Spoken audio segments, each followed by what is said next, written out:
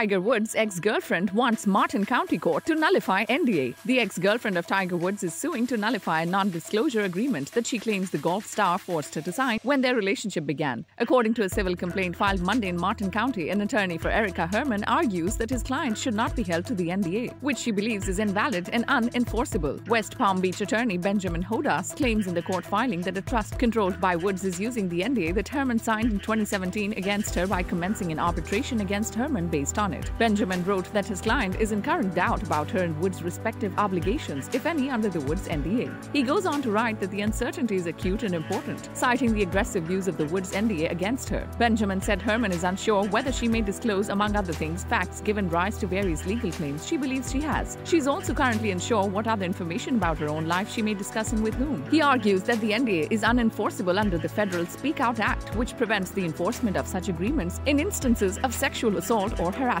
Herman hasn't specifically accused Woods of sexual abuse, but the civil cover sheet filed by Hodas indicates the case involves allegations of sexual abuse. Woods and Herman have been involved in an ongoing legal dispute since their relationship ended last year. The dispute is largely related to Herman's right to live in Woods' Hobe Sound home. Subscribe to our channel for the latest on your favorite celebrities. Like, comment and share, and don't forget to press the bell icon for notifications.